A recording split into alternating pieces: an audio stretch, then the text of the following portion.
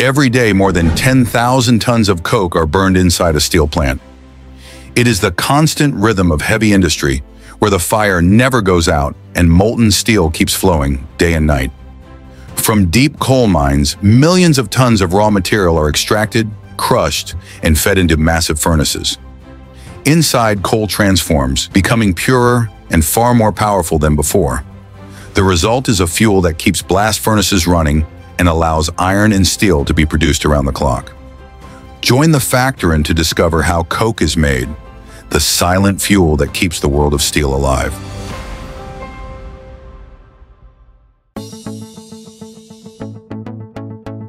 Coke is the backbone of the modern metal industry.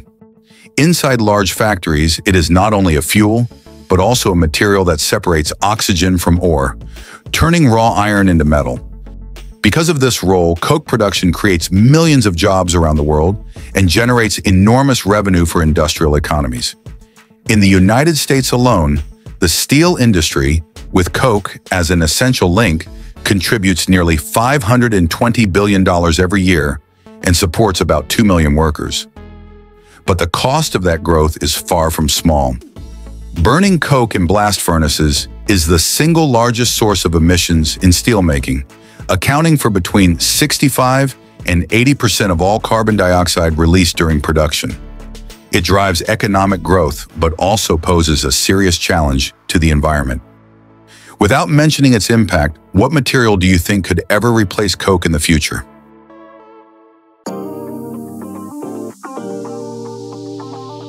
The journey of coke begins deep underground, where layers of ancient vegetation buried for millions of years have transformed into coal. In open-pit mining, colossal machinery operates in sequence. Bulldozers and excavators widen the pit while removing layer after layer of overburden, to gradually reveal the black coal seams below.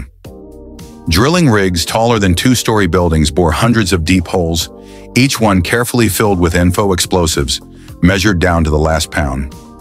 The controlled blast fractures the hard rock into massive chunks, clearing the way for giant bucket excavators to load coal onto haul trucks capable of carrying more than 400 tons each. A single large mine can process over 100,000 tons of coal per day, with the entire system running almost continuously. Fleets of trucks move one after another along dusty roads, carrying the dark flow of carbon toward washing and sorting facilities. Underground mining unfolds in an entirely different world, thousands of feet below the surface. The tunnels are carved out by drilling or continuous cutting machines, and heavy steel supports are installed to stabilize the roof and prevent collapses. Powerful ventilation fans and pressure sensors maintain airflow, keeping temperatures below 120 degrees Fahrenheit. Along these tunnels, mobile conveyors and shuttle cars transport coal nonstop out of the depths. In modern mines, remotely operated robots now replace human workers in narrow seams, dramatically reducing risk.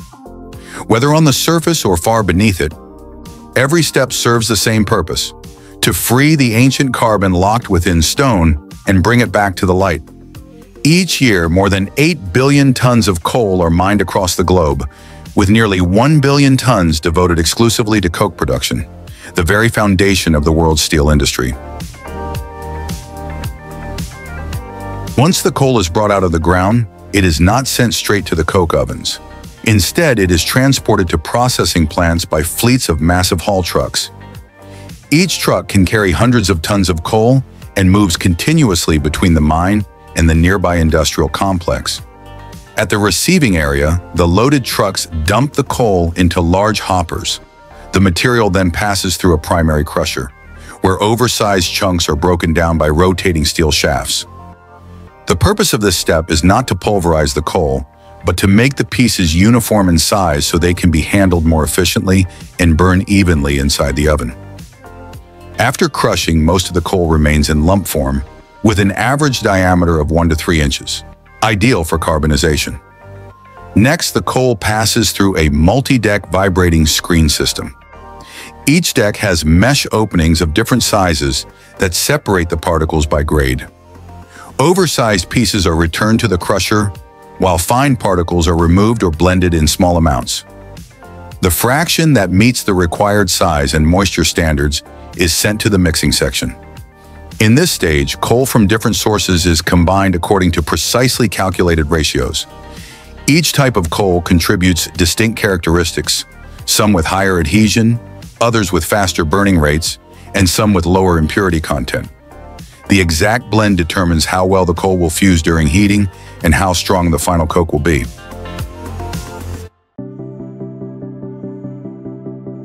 Once the blended coal mixture is perfected, its journey moves deeper into the heart of the coke plant, where massive furnace chambers operate non-stop around the clock. Each batch of coal is loaded onto conveyors that carry it through enclosed pipelines toward charging hoppers positioned above the ovens. At the top, the feed gates open in sequence, releasing tons of coal into narrow chambers that stretch more than 40 feet long and nearly 20 feet high. When the oven doors close, the interior becomes a sealed world of its own. The walls are built from thick layers of refractory brick, surrounded by a network of gas heating pipes that radiate heat from the outside. Inside, temperatures can reach nearly 2,000 degrees Fahrenheit, intense enough to completely alter the coal's internal structure. The charging process must be perfectly synchronized to ensure that every chamber is evenly filled, leaving no air gaps that could cause unwanted combustion. Once a new batch is fully loaded, the heavy steel doors lower into place, locking in a world of transformation where raw, unrefined coal begins its first stage of metamorphosis into solid, powerful coke. Once all the oven chambers are fully charged, the dry carbonization phase begins, the very heart of the entire coking process. For nearly 20 continuous hours, the coal is heated to around 2,000 degrees Fahrenheit in a completely sealed environment with no oxygen present. Inside the refractory brick walls, a complex series of reactions takes place. The coal softens, fuses together, and gradually releases moisture along with volatile compounds. What remains is a porous and rigid carbon framework, the substance known as coke. Each coke oven battery can contain anywhere from 40 to more than 100 chambers operating simultaneously, and every coking cycle lasts between 16 and 20 hours. As soon as one chamber completes its run, the next is immediately charged with fresh coal, keeping the entire system functioning like a massive machine that never rests. During this period, the coal does not burn in the usual way. Instead, it bakes slowly as heat transfers through the oven walls. At peak temperature, the coal expands in volume, forming thousands of tiny voids within, a structure that makes coke both lightweight and remarkably heat-resistant. Each chamber runs as an independent cycle, yet all of them operate as part of a tightly synchronized network in which every hour is precisely calculated. After nearly a full day of carbonization, the once solid black coal has completely transformed into a material capable of withstanding the immense heat of blast furnaces, the foundation on which the steelmaking process will soon begin. When the carbonization process is complete, the oven doors open all at once, revealing glowing red coke blocks blazing in the darkness. On the opposite side, the pusher machine begins its slow, powerful movement. Its long steel ram, stretching dozens of feet, advances with immense force yet precise control, pushing the entire mass of hot material out of the narrow chamber with an accuracy of less than half an inch. Automated control systems monitor the operation continuously through heat sensors and infrared cameras, ensuring that the refractory walls do not crack or suffer thermal shock, because even the smallest fault could disrupt the entire production line. As the coke is discharged, the receiving area bursts into a blinding orange-red glow. Each load is immediately transferred to the cooling tower, where rapid quenching begins. In the wet quenching method, thousands of nozzles release torrents of water at once, creating enormous white plumes of steam that rise dozens of feet into the air, filling the plant with a thunderous roar that makes the ground tremble.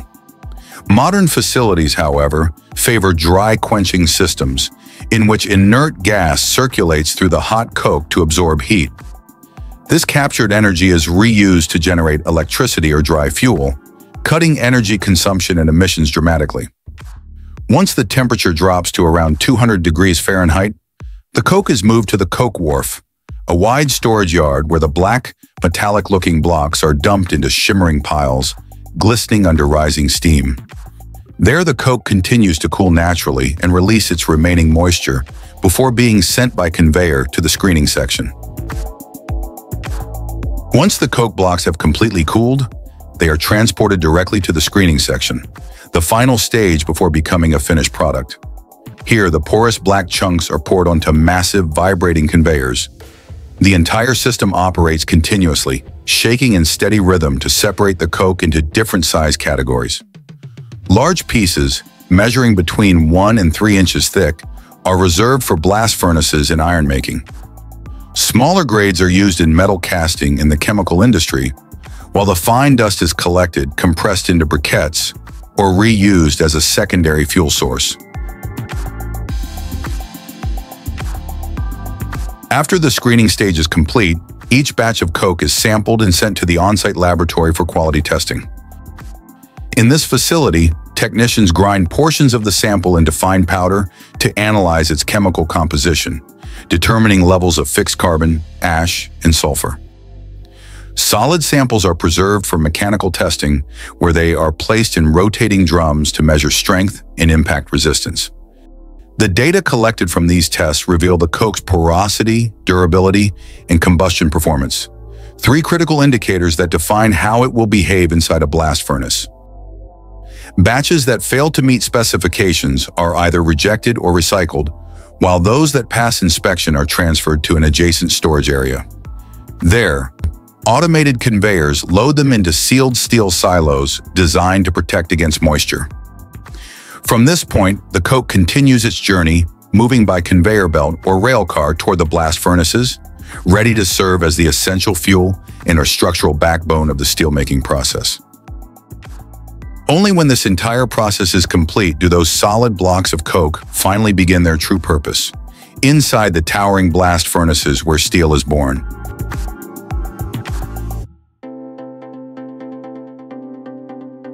When the iron ore has been sintered or pelletized and the freshly produced coke still glows red hot, both materials converge at the top of the blast furnace, the core of the iron-making process.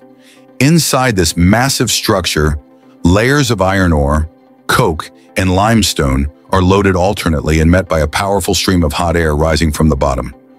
Temperatures exceeding 3,600 degrees Fahrenheit ignite the coke in an intense reaction, producing carbon monoxide that acts as a reducing agent, transforming the ore into molten iron that flows to the base of the furnace. Yet this transformation comes with a heavy cost. Enormous volumes of exhaust gases, carbon dioxide, fine particulates, and other harmful compounds escape through the furnace's mouth, making the very heart of the steel industry one of the largest sources of industrial emissions on Earth. As the stream of molten iron pours from the blast furnace, it is immediately transferred to the basic oxygen furnace, a massive steel vessel lined with refractory brick, where the crucial refining process takes place. From above, a long oxygen lance descends, blasting a powerful jet of pure oxygen at extremely high velocity onto the surface of the glowing metal.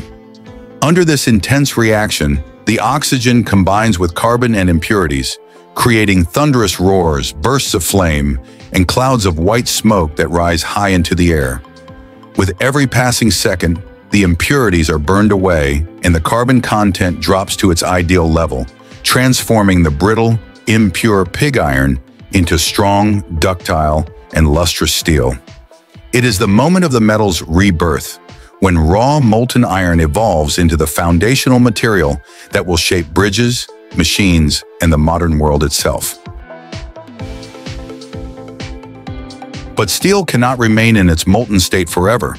As soon as it leaves the basic oxygen furnace, it is directed to the continuous casting area, where the glowing metal flows into copper molds cooled by circulating water. Within seconds, the outer layer of steel begins to solidify, forming long billets, wide slabs, or heavy blooms, marking the first tangible shapes of finished steel.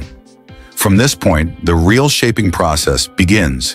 The semi-solid pieces are reheated to a workable temperature and sent through massive rolling mills, where dozens of alloy steel rollers rotate in synchronized motion, squeezing and stretching the material under immense pressure.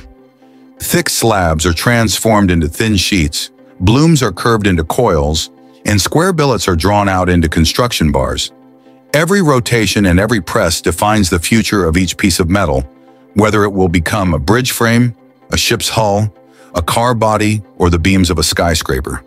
The thunder of the rolling line echoes through the air, blending with waves of red heat, closing the symphony where raw metal is reborn into the foundation of the modern world. From the blazing furnaces to the thunder of the rolling mills, that journey has transformed coal, ore, and fire into steel, the very foundation of the modern world. Every steel beam in a bridge, every frame inside a factory, and every panel on a car you see today began with the same rigorous cycle of extraction, refining, casting, and shaping.